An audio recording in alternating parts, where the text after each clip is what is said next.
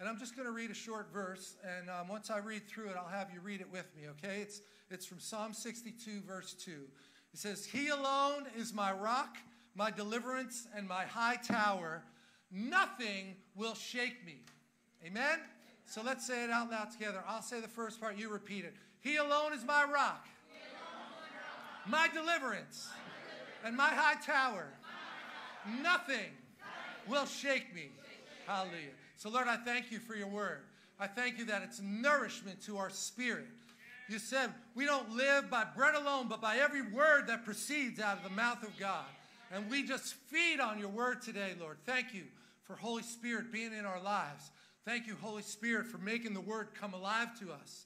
And, Lord, help us, even in these difficult days, with 37 days to the election and all the contention streaming around us. Lord, we thank you that you're the rock that we stand on. We will not be shaken.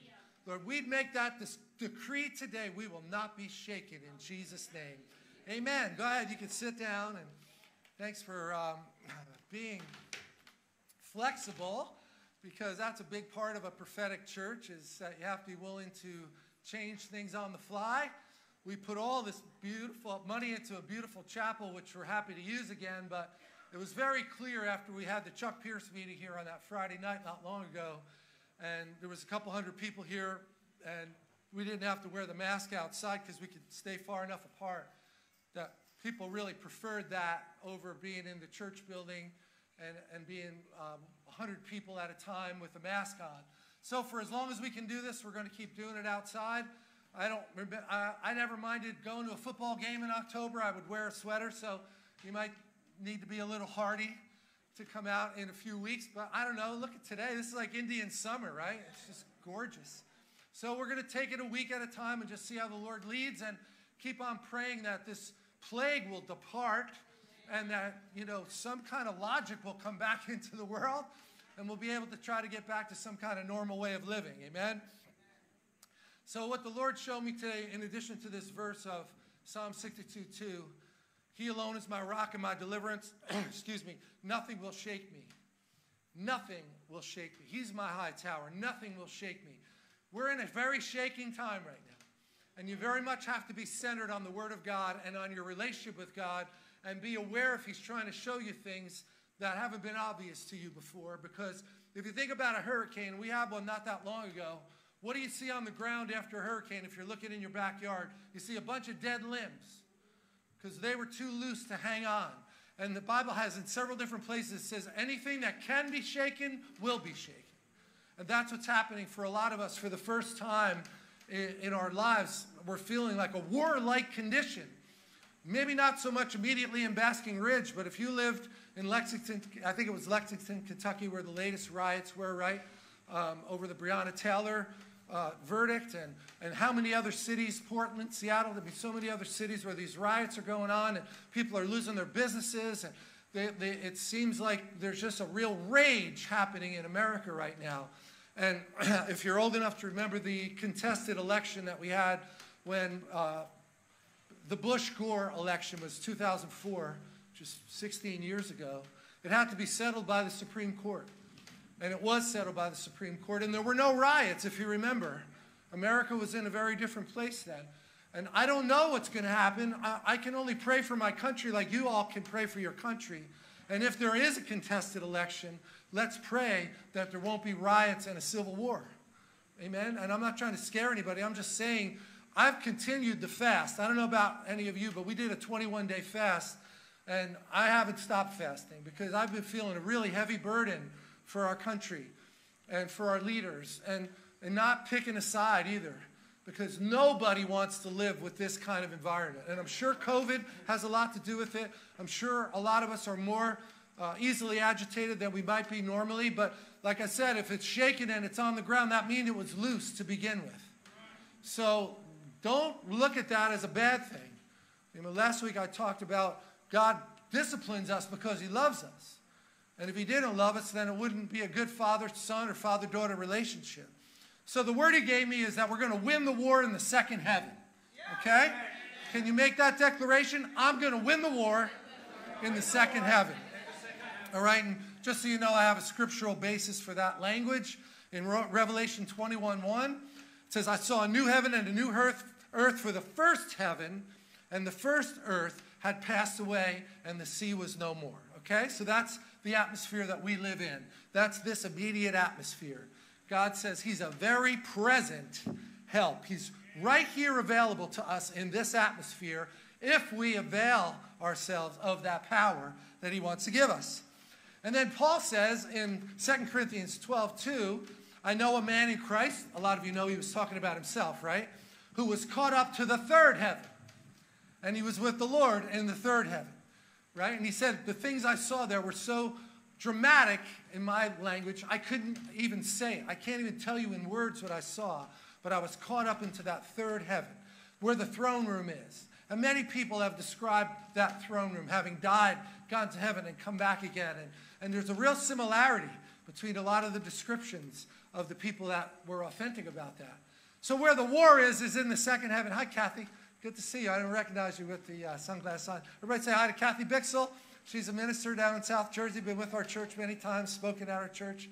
Appreciate you. Keep the faith. Keep doing what you're doing.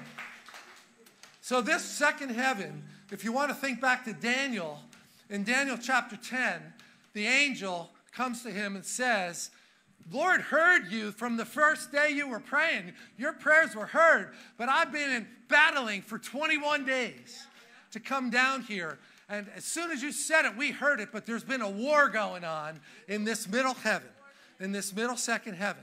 So what I'm warning you, what I've been feeling really kind of a heaviness about, why I've been continuing the fast, is that the war intensity in the second heaven is going to increase. But we said it in Psalm 62, he alone is my rock, okay? I will not be shaken. And the more you make that confession in this decade of the decree, the better. Because your own spirit needs to hear you when you start to get shaken. And I'm hearing a lot of descriptions. I heard one this morning of families getting into these major arguments over whatever, political, okay? And I don't want to get into all that. Really, I don't. I just do want to encourage you, though, if you're thinking about the Supreme Court nomination, to do your homework, you know, if you want to comment about it. We passed around among our team, our leadership team, a video of Amy Barrett, I forget her middle name, but Coney Barrett, that is being nominated now by President Trump, strong Christian. And the thing that really struck me, really kind of brought me to tears when I heard her testimony, is that she has 7 children. 2 of them are adopted. She had 5 and wanted to adopt a second child from Haiti. Had already adopted a child from Haiti. And then there was a paperwork problem. In November of that year, she was supposed to get this child. And they said, no, there's too many problems with the paperwork. Then Christmas came, and the earthquake hit Haiti. And then it's January. In the meantime, she found out she was now pregnant with her 6th child. So they had said no, but now they called and said, well, now do you want the baby? Because now you can have the baby. And she was like, I don't know. Let me get back to you. I got to pray about this one. So she said, I walked outside. She was a professor at Notre Dame University, and she walked out into the park. It happened to be a park that was in the cemetery on the campus. And I'm sure she didn't say this, but the thought was going through her head, if we don't adopt this child, he may die in Haiti. And orphanages down there were not in such good shape, as you can imagine. And unequivocally, she heard the Lord tell her, there's nothing greater you can do with your life than raise a child. So they did it. They adopted the child. His name is John Peter. And I think what we were hearing this morning is that same kind of indication of this immense enormity of the value that God places on every single life. Amen. And it's partly why people are upset right now about racism, and rightly so. Nobody should be mistreated.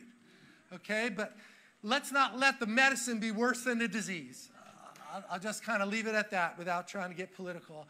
But also don't think that the church is not supposed to comment on the culture, because we are. The Word of God is the same yesterday, today, and forever, but the way we apply it changes as the culture changes and how we need it, all right? So you all good? Nobody's ready to leave yet? Happy to hear that. I would encourage you to continue to fast, okay? What'd you say, Nate? Say it again. Got the green light from Nate. That's good.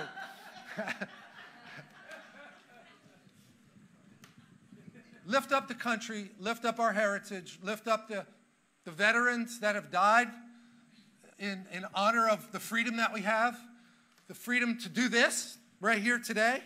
It's not called hate speech. It's called freedom of speech that we have. So enough said, right? Just pray. If my people who are called by my name will humble themselves and pray, purpose to seek my face, turn from their wicked ways, what will he do? Hear from heaven and heal our land. Woo! Tricia and I were down in Texas. I understand when you travel, you know, there's a 2-week quarantine that you put yourself into voluntarily. I've been avoiding contact with anybody, but I didn't feel led not to be here today.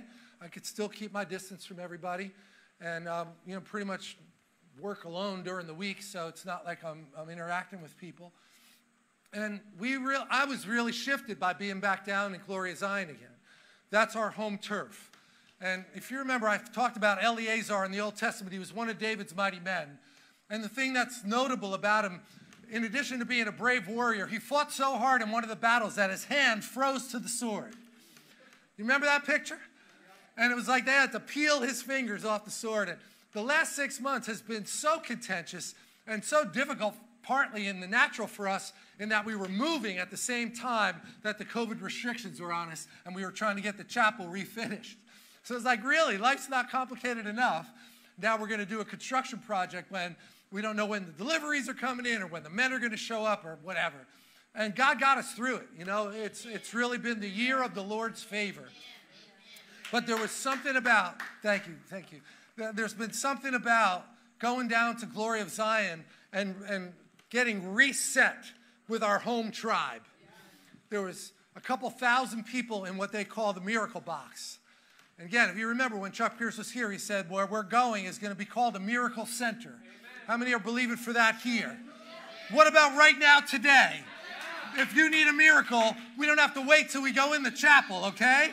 God is here. He's with us. We're 2 or 3. We're gathered in his name, and he's here with us. Amen. So we want to see signs, wonders, and miracles. Not because we're great, because he's great. Amen.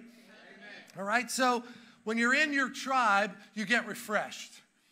And that's what I want to do for you guys today. I want today to be a time of refreshing in the presence of the Lord. And yes, it could be difficult in the next 37 days to the election, and it could be difficult after the election. But I'm not moved by that. I'm not going to be shaken. I'm not going to be put into a fear mode. I'm going to be centered on God. And that's not boastful. That's lessons learned the hard way. Because I know when I do get rattled and I'm emotionally hijacked, I make really bad decisions.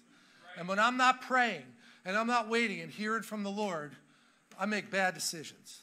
So that's my encouragement to you, is take advantage of the unfair advantage you have inside you called Holy Spirit, and keep the lines of communication open with him. When Paul said pray at all times, that's what he was talking about. Be aware of the Lord's presence. He doesn't go where he's not welcome.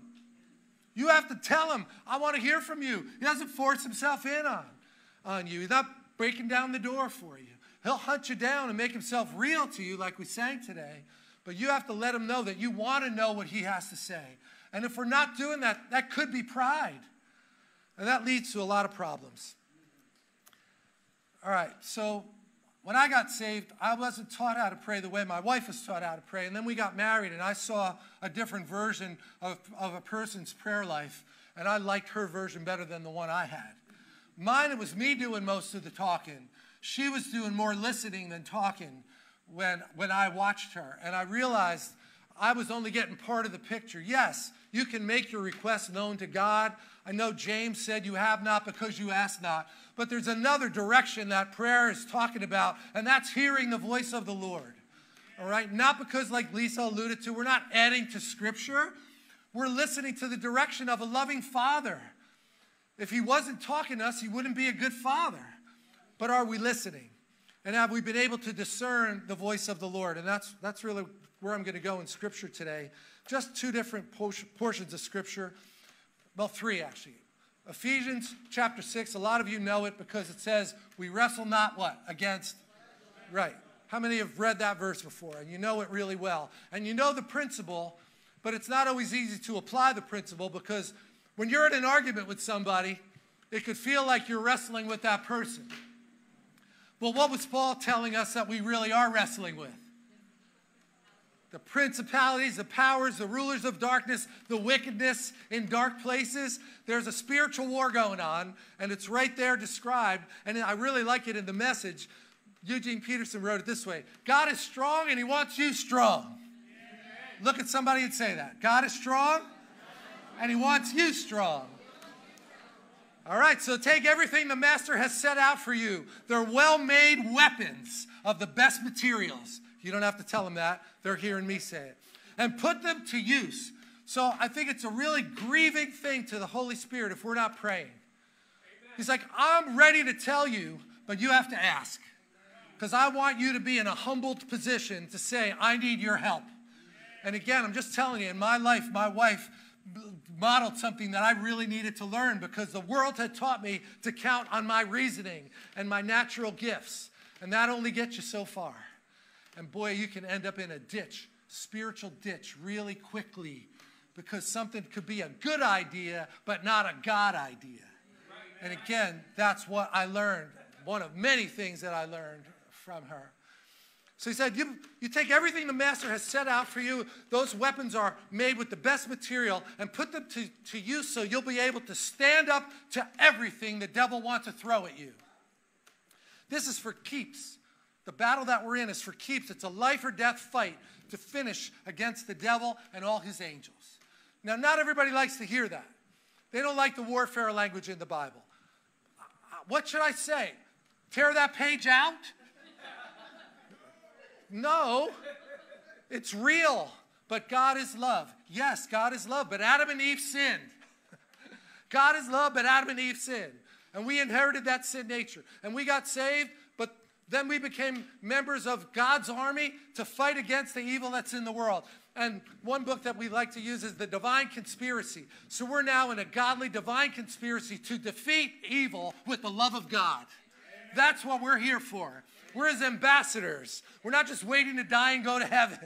We represent the kingdom. We're the ecclesia, if you've been hearing that word a lot lately.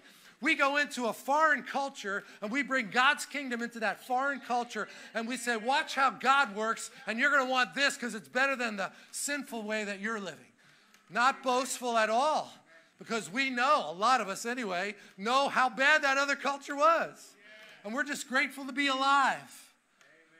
He really did chase me down and find me in the pit and pull me up. Wow, I don't ever want to forget to be grateful for that.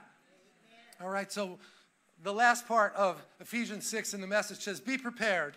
You're up against far more than you can handle on your own. You believe that? Which is why you pray. And you say, Lord, I don't know what's coming my way today, but I know there's going to be tests. Some from the world, some from my flesh, some even from you, Lord, because you're trying to discipline me, and I want to pass the test. I don't want to be that double-minded man who's unstable in all his ways. James just puts it right out there, doesn't he? That was from James 1:8 a couple of weeks ago. And then he said, truth, righteousness, peace, and faith are more than just words. They're weapons. I'll say it again. Truth, righteousness, peace, faith, and salvation are more than words. Learn how to apply them. You'll need them throughout the rest of your life. Amen. And then he said, God's word is indispensable. In the same way, prayer is essential in the ongoing warfare. So if you take one thing away from this today, and somebody says, what did he preach about? You just say that I will not be shaken, and I'm going to keep on praying. Okay, that's what we're saying. And we all have a freedom that we could easily take for granted. Okay? Don't do that. Just really cherish the peace that we have as a church to be able to meet and have the freedom to discuss the Bible and the Word of God, okay? That's something worth praying about. That's worth persevering and continuing. He said, pray for your brothers and sisters. Keep your eyes open. Keep each other's spirits up so that no one falls behind or drops out. And the argument I was hearing about today from one of the team members here, he was just saying, yeah, we were having a discussion last night. It didn't end well. It turned into a political discussion, and, it got a little hostile. And I get it. I understand that. But what would the enemy love to do, right? Divide the church. If we're the force on the earth that is going to defeat hell, right? He said the gates of hell will not prevail against my church, Jesus said, not Peter's church, not Trish's church, against the church of Christ in the earth. In Luke chapter 10, he said, a house divided cannot stand. Right? He was talking about the argument they were trying to use that he was casting the devil out by the power of the devil. Doesn't even make sense, does it? And he said, why would the devil want to cast out the devil? A house divided can't stand. So if we're bickering with each other as the church, guess who's happy about that? Your enemy, the opponent. We only have so much time on this earth. Let's make the most of it. Let's fight for unity among ourselves. Are you allowed to have a different opinion? Yes. But should you respect other people? Yes. At all times. You can always respect them. If they're not being disrespectful to you, don't become the thing you hate in them. Maybe that's what Jesus meant when he said, turn the other cheek. Some people are so hostile, they only know how to talk in an argument. And when they're berating you and defiling you and you don't fight back, they don't know what to do. It's like you're pulling the fuse out and they don't know where to go, and they'll just calm down because you're not trying to meet them in the same spirit. That's part of what the Lord can give you. I have found myself in those moments say, Lord, I don't know what to say right now as they're talking. I know they're not finished yet, and I'm listening with this ear. But I want to hear what you're saying in this ear. Show me what you see when you look at them. Because I want to see the angry little child in this 35-year-old adult that I'm talking to. There's an 8-year-old child in there who's not getting his way. I'm just making that up as I'm talking here. But that's what the Lord will do. And because you asked, he'll give you a picture, and he'll give you, you open your mouth, he'll fill it. He'll put the words in. I'm telling you, this next season, we're going to need this. Big time. Now let's look at an example of people who were not hearing from the Lord, not praying at all times, that were in the church. A lot of you probably know where I'm going. It's 1 Corinthians 11. That was a very secular town. Most of the people that got saved there did not have the Jewish background. They didn't need to get delivered from a religious spirit, but they needed deliverance from a lustful spirit and a pagan spirit, worshiping idols. They were very carnal, right? That's okay. I can relate to that one. And Paul is writing with a corrective word. He says, it's not good what I'm hearing about you, verse 17. When you meet together, it's bringing out the worst side of you instead of the best. First, I get this report on your divisiveness. You're competing with each other and you're criticizing each other. The best that can be said for that is that the testing process will bring truth out into the open and confirm it. That's the message again. What am I talking about? If other people are being contentious with you anywhere, but including in the church, you don't want to let the worst come out. It's like, wait a minute, no, we're here for each other. And there's people at different stages of their walk with the Lord. And the mature leaders of the church should be able to model a Christ-like attitude, right? And sometimes he was firm, and often he was merciful. And when he did speak the truth, he did it in love. These guys are not getting it yet. In 1 Corinthians, and Paul's talking to them, it's a young church. And it's like, wait a minute, you're coming together around the Lord's Supper, and you're arguing. That's wrong. That's not how this is supposed to be. So let's be extra intentional as the body of Christ to seek unity with each other. That's the place of commanded blessing. Psalm 133, you know that one? When brethren dwell together in unity. All right, and then he says in verse 20, I find that you're bringing your divisions into worship. How does that go? Ever been there? Ever been angry during worship and you're trying to lift hands and be encouraged by the guy who's leading? And you're like, all right, I'll lift my hands, but I sure don't feel like it because I'm still mad from the parking lot. Not that we have a personal example of that. Anyway, I'll let that one pass. But, you know, the parking lot can be one of the most secular places at a church property. Just saying, just saying. Not a good thing. We shouldn't be bringing out divisiveness with each other. We're bringing divisions to our worship. You come together and instead of eating the Lord's Supper, you're bringing in food from the outside, and then a spirit of gluttony takes over in church. See, they're still bringing a worldly attitude into the church. And he says, again, this is the message. Some people are left out from the food altogether. Others have to be carried out because they're too drunk to walk. And he said that. I can't believe it. Paul said, I can't believe it. Don't you have your own homes to eat in and drink in? But then he says this is a real, very sobering word. He says, why would you stoop to desecrating God's church? All right? So it might not be in worship, it might not be supper or getting drunk and all, but there are many ways that we really need to reflect the character of Christ when there's a lot of warring and shaking going on around us. We're supposed to be different. Can we just pray real quick and say, Lord, help me be different? In this time of shaking, I will not be shaken.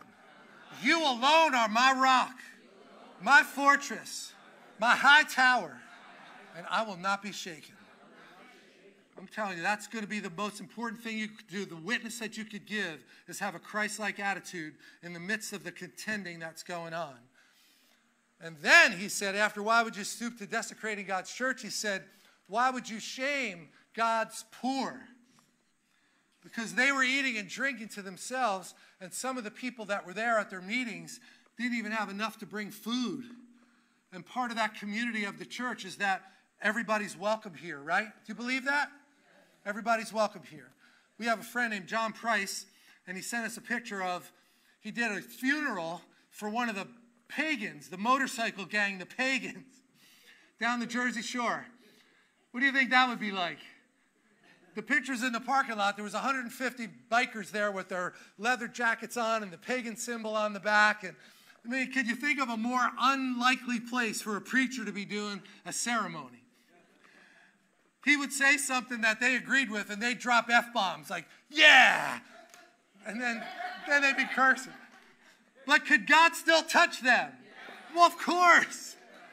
How many of you were that person? Maybe not in a motorcycle club, but some other way. I mean, the devil is an equal opportunity destroyer. He does it a billion different ways. He doesn't care what poison you drink. He just wants to poison you. And in the midst of that, the presence of God showed up, our friend said, because he tied it in to family. He said, the reason you're all here today is because this guy's a member of your family. And that's how God is. Wow. That's a Holy Spirit download, isn't it? Help, Lord. I need to be a very present help. Because I'm with a bunch of literal pagans as well as spiritual pagans. Nothing should scare us as God's people. You good for one more portion of Scripture, okay? Daniel chapter 10. I alluded to it earlier. I just want to unpack a little bit more about that second heaven, right? Because that's what we're talking about. When we read in Corinthians, the war was in the second heaven, and it was manifesting in the first heaven in the way they were meeting with each other.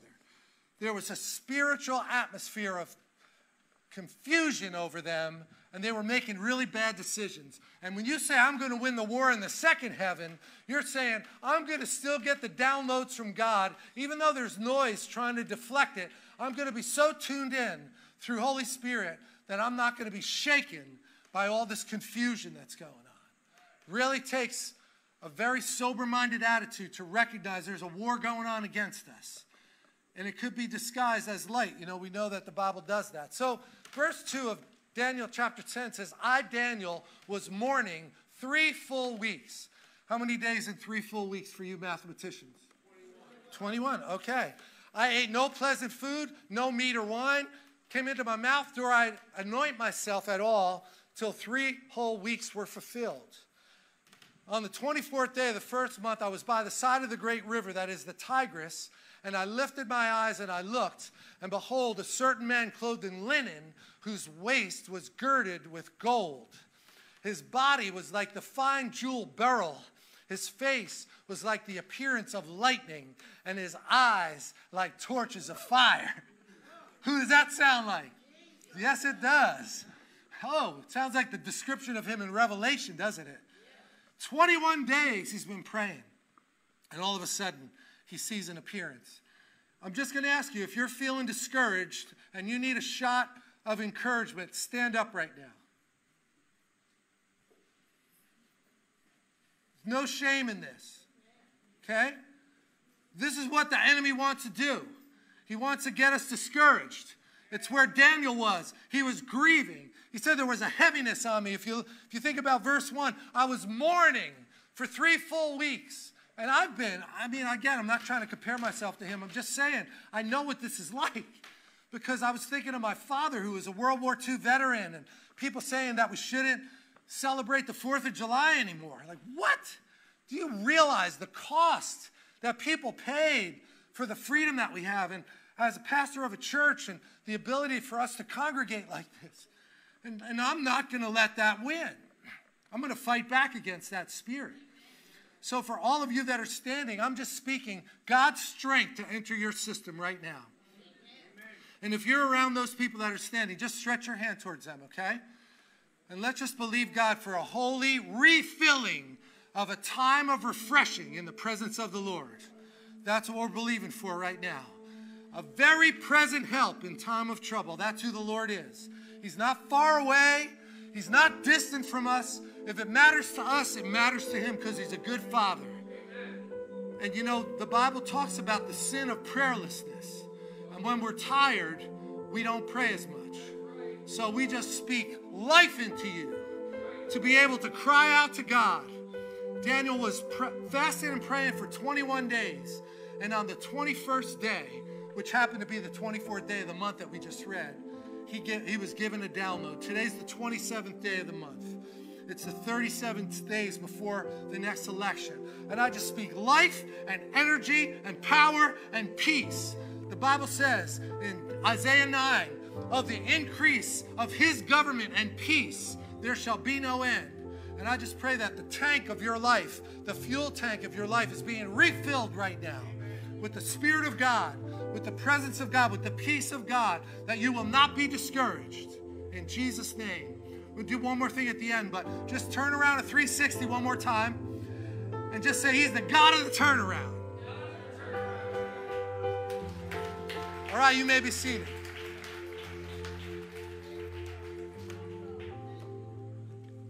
We got a mic here, Phil? Okay, thank you.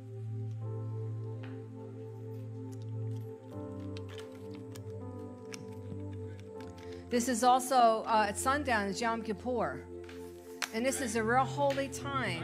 And it's not just for Jews. We're spiritual Jews. And what we need to do, it's really important that we wait before the Lord.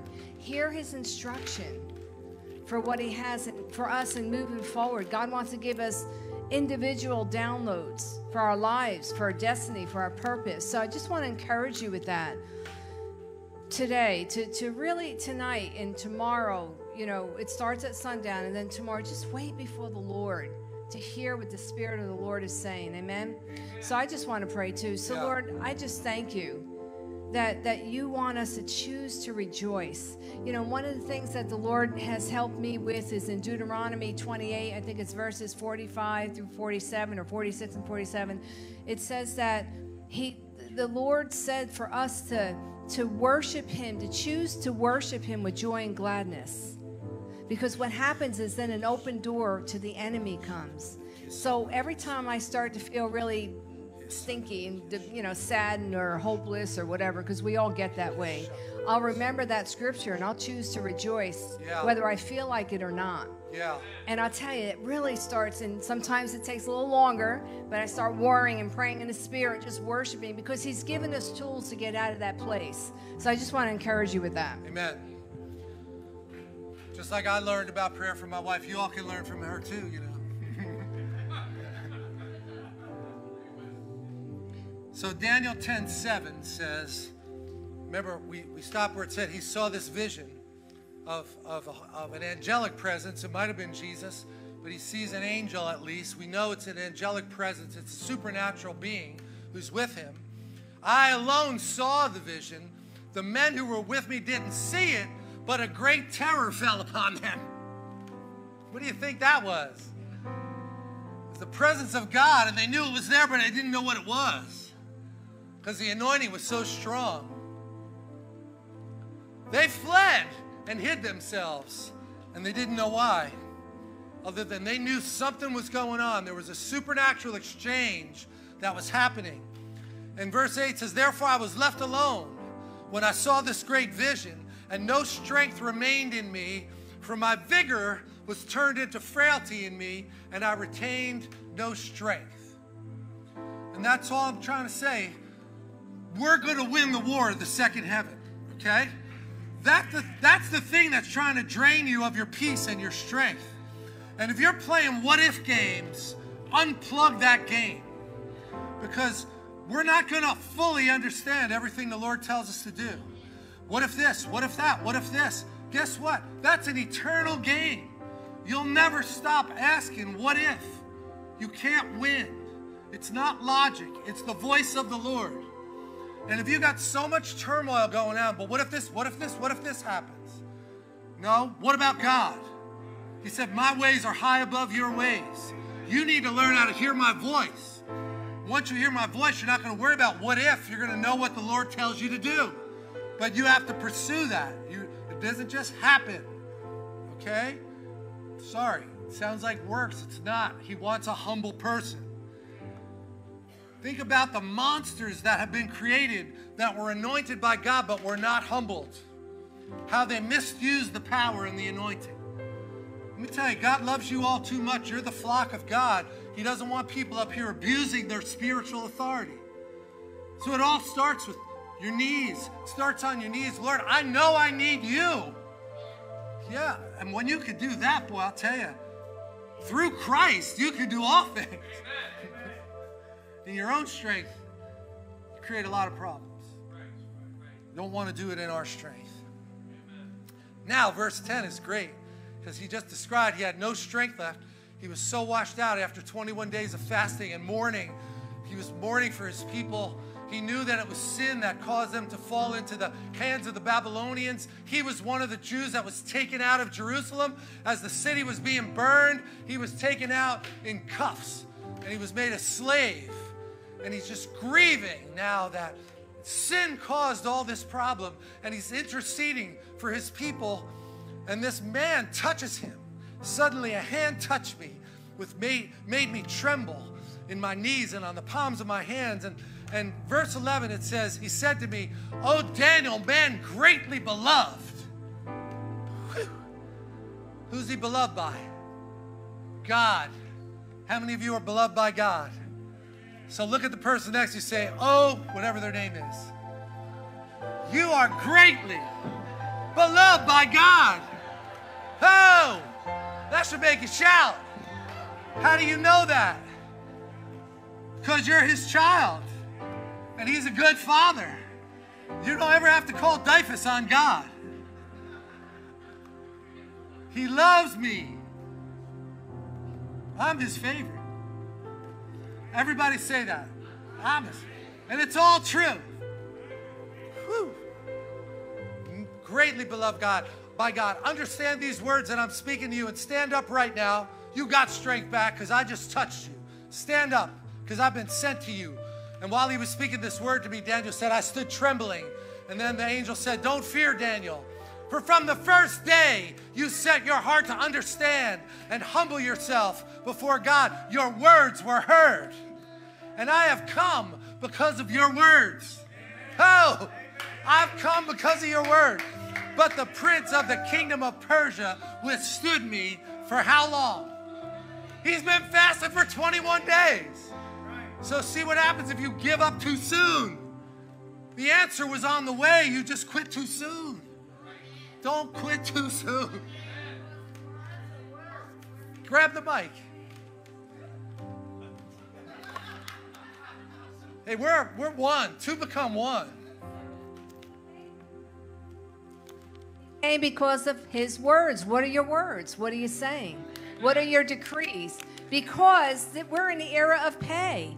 So we shall decree that thing, and it shall be established unto us. So that's why we need to be speaking what the word says, not with what you're feeling or what the world's saying. No. We decree that thing, and it shall be established unto us. Amen. Amen.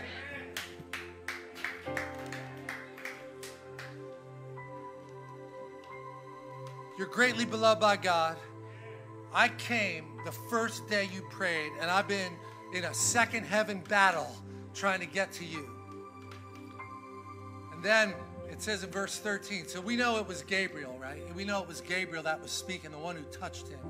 He says, behold, Michael, one of the chief princes, came to help me, for I had been left there alone with the king of Persia.